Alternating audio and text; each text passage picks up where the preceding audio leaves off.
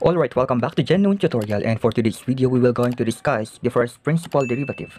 By the way, I am Sir Nathan, and if you are new here in my channel, please consider hitting that subscribe button and hit the notification bell for you to be notified in our next video uploads.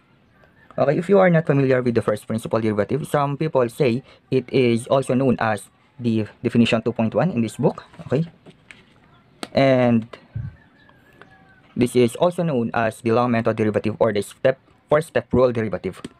Okay, before we answer the exercise 2.1, we should understand first the four-step rule. Okay, four-step rule.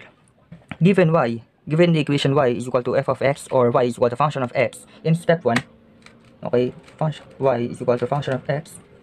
In step 1, find y plus delta y is equal to the function of x plus delta x. This is simply a substitution by letting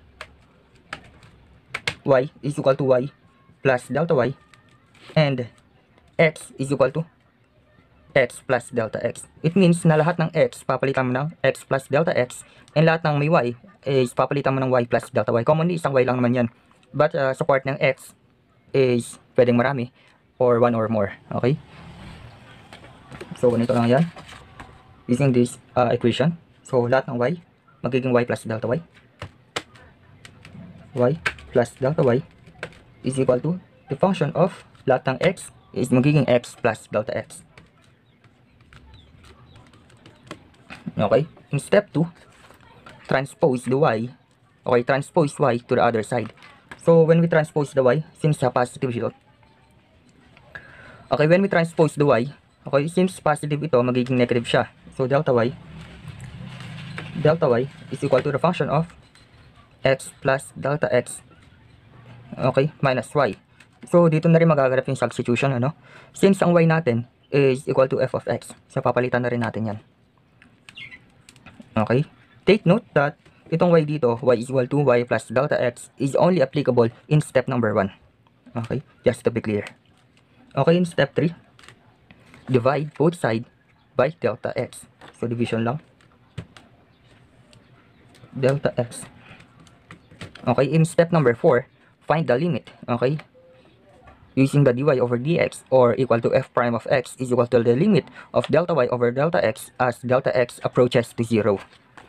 So, kung makikita nyo, ano, delta y over delta x is equal dito. So, substitution na lang ulit. Ito yung isasub natin sa may limit. So, dy over dx or f prime of x is equal to the limit of f of x plus delta x minus f of x over delta x as delta x approaches to 0. So, dito lang nakuha or ganitong process lang yung gagawin din natin to solve first principal derivative. Okay?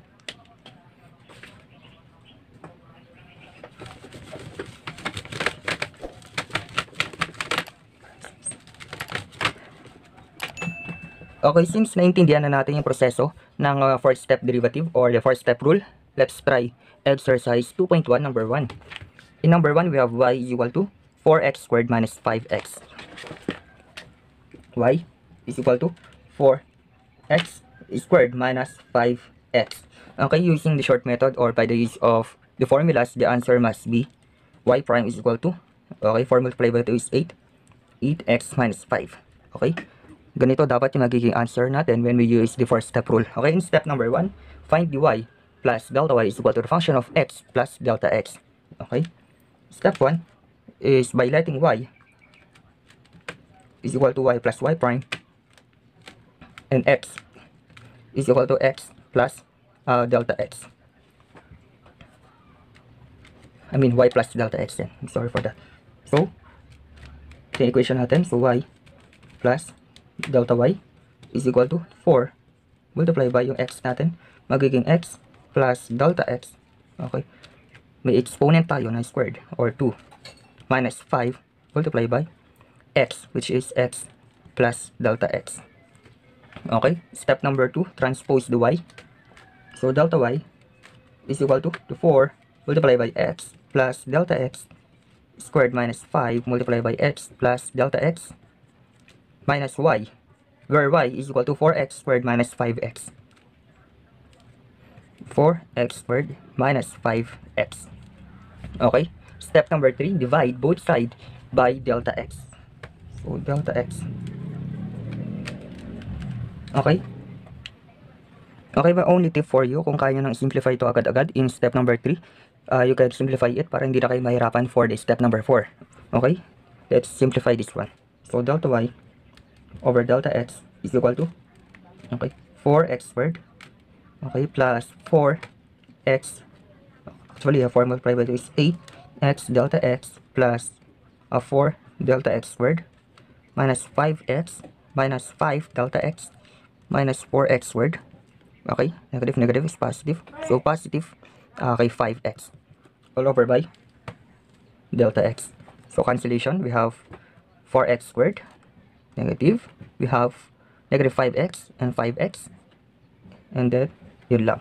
So delta y over delta x is equal to, okay, 8x delta x plus 4 delta x squared minus 5 delta x all over by delta x, which is also equal to, okay, factor out the delta x in each part nitong numerator natin. So delta x, so 8x, okay, plus 4 delta x minus 5 all over by delta x. So cancellation of delta x. It means na ang delta y over delta x natin is equal to 8x plus 4 delta x minus 5.